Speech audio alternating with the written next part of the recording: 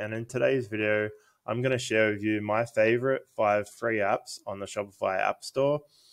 Now, just quickly before I get into this, I just want to let you guys know that I'm actually, guys and girls, I'm actually a registered and authenticated Shopify expert. There's hardly any here in Australia and hardly any in the world. We're actually authenticated by Shopify.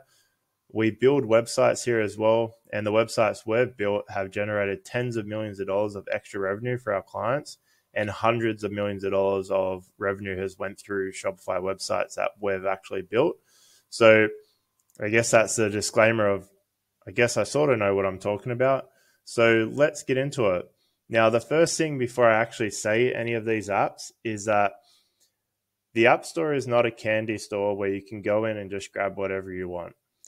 If you have 50, 60 apps on your website, it's probably going to slow down the website. So pick the apps with care. What I normally like to do is duplicate my theme template, have a copy of it. So if I download an app and I don't like it, I can just delete it, go back to the old template, because a lot of these apps will embed code into your website. It'll slow it down, stuff like that. Even when you remove it, some of the apps don't remove all the code. And site speed is more and more important as we move forward into the future. Our attention spans are lower and lower, so we need our websites to be fast. So let's get into it. If you go to the App Store here, you can search different types of apps and have a look at what you're interested in. I've put a list together of the ones that I like. And at a certain level, all apps make sense. So if you're starting out, free apps might make sense. If you're making millions of dollars a year, then you might want to spend thousands of dollars a month on apps. It all makes sense at certain different levels. So with that being said, let's get into the first one. So the first one is Shopify Email. Now, this one is free for the first 1,000 emails, I think, when you send out. First 10,000 emails each month is free. And then it's $1 every 1,000 emails after that. That is a very good deal for an email marketing app. Now, is it the best app in the world? No, no way at all. This is not even close to the best app. I personally love Klaviyo, to be honest. But the thing is, when you're starting out and you're not making much sales, or your list isn't very big, Shopify Email is awesome. It's very limited, but it's awesome at certain stages. And like I said earlier, at certain stages, things make sense. So maybe if you're starting out, let's say you're making $500 a month and you use Shopify Email. Great app for that. Then you get to $10,000 a month, you might want to think about using Klaviyo. So this is definitely a stepping stone to the more expensive apps. Definitely highly recommend if you're on a budget or you're just starting out. Now, this one, I sort of can't believe that this is free. So number 2, King Product Options and Variants. So if you're not aware, on Shopify, it's very limited, where you can only have 3 options and 100 variants as a limit per product. I believe Shopify is soon going to change that to 4 options and 250 a variant limit, but they've said that a while ago, and I don't think it's in place at the moment. So this might be a very good app for you, because some products, they need to have 5, 6 options, hundreds of different variants and stuff. And I still can't believe this app is free. It has such a good rating, 4.8, lots of reviews, stuff like that. So if we actually click into here, here's some sort of options you can have, like color swatches, file uploads, all different things like that. You can ask them for their number, email, all different things like that. So you can actually come through and see some of the stuff that they can do. Highly, highly recommend this if you are starting out.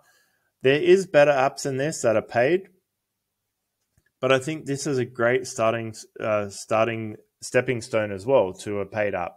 And it's very flexible, all different things like that. But I definitely think this is unbelievably, can't believe this is free, this app, if you need to have multiple options.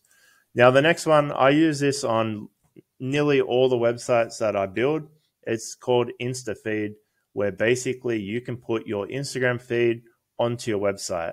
Now, there's 2 really good spots you can put an Instagram feed. where it pulls all your Instagram pictures and posts and puts it onto the website. So the bottom of the homepage and the bottom of the about page are two very good spots for this. I work with mostly people that have built brands on Instagram. So that's why we like to use this app, because especially if most of your money is coming from Instagram, when someone clicks over from Instagram to your website, you want to give them the same feeling that they got on Instagram on your website if you're doing that. So Instagram feed is really good for this. And only do this if you have really good images as well. What we've been doing sometimes now as well is we've actually been custom coding blocks in where we're putting galleries where we actually make it like the Instagram feed, but people can actually pick their absolute best posts and stuff like that, and a link straight over to Instagram. So that's something you could do as well if you got a developer. There's some apps that do it as well, but if you don't want to mess around, I really like this app, and it's free as well. Thank you to the team, Mint Studio as well. There's just a quick shout out. Every time I've emailed these guys and girls about an issue, they've been really good and helped me, and I've never paid them a cent. So highly recommend these guys. You guys are awesome. Thank you if you're watching this. All right, the next one. Shopify Search and Discovery. I've been using this quite a lot since it was made, since Shopify 2.0 come over as well. There's two really good features in this. And the first one is having filters on your collection page. So I'm going to click that. So I think it has a picture here. So you can actually have filters here. So you can filter by product type, variants, tags, brands, all different stuff like that.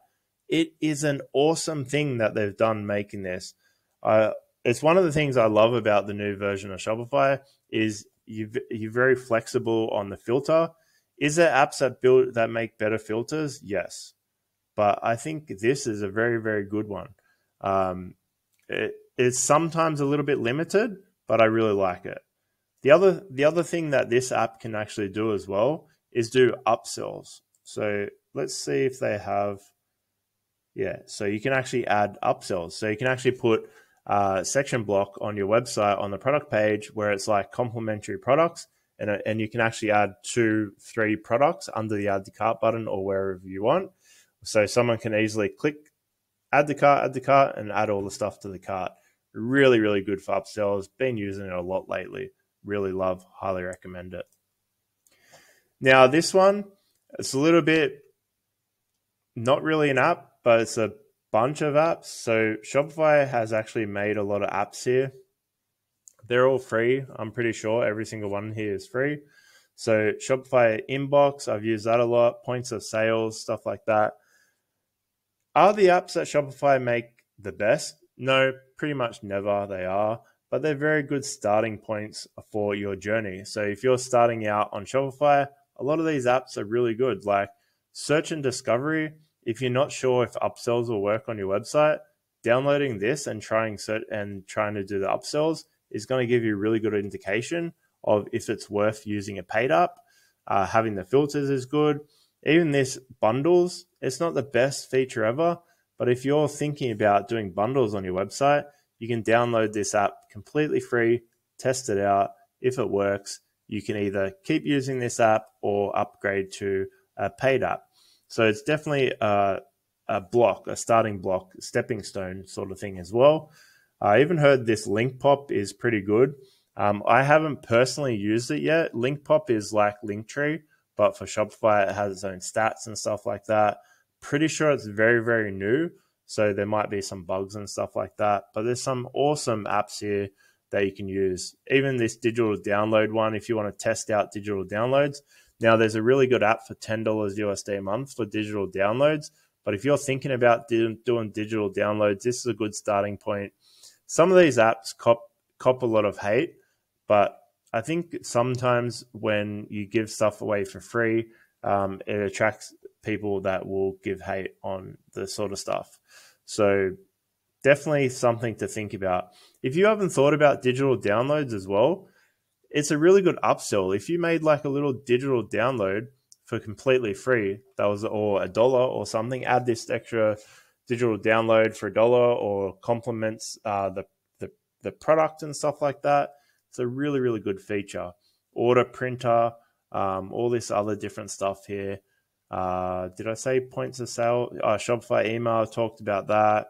There's some really, really good ones here. There's 34 apps in total that Shopify have made. So they're my 5 that I really like. Like I said, apps, don't use them like a candy store. And a lot of the apps are like stepping stones. At certain levels, it makes sense to spend more money on apps. So keep that in mind.